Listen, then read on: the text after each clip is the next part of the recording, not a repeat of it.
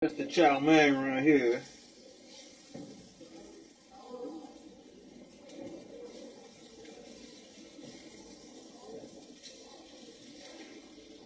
I get it there. Let it set for a while, let it get heated up. Then we're gonna get that color up on it.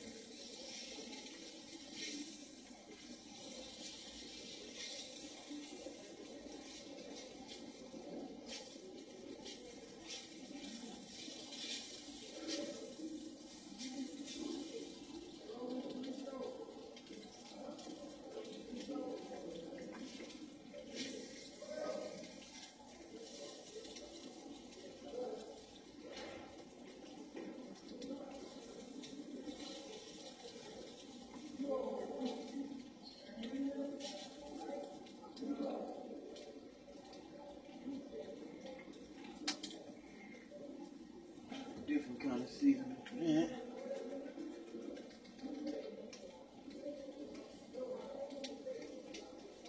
I use chili flavored seasoning for the chow mein. It'll have different tastes, different seasoning. I don't like my food to taste just like one thing. I like to have, that mystery all the way until you finish it, then you want more.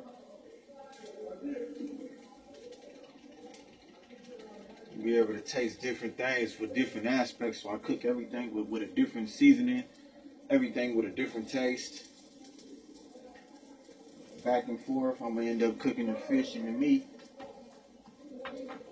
with like a whole little different thing. This the meat right here. This is mackerel. Look good, very white. This is that salmon right here, pink salmon. I like it.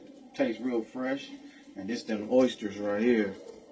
Love oysters, especially with that fried oysters. I'm probably gonna tune in on that one of these days, though. I'm gonna show you them fried oysters. But yeah, I'm making seafood chow mein today.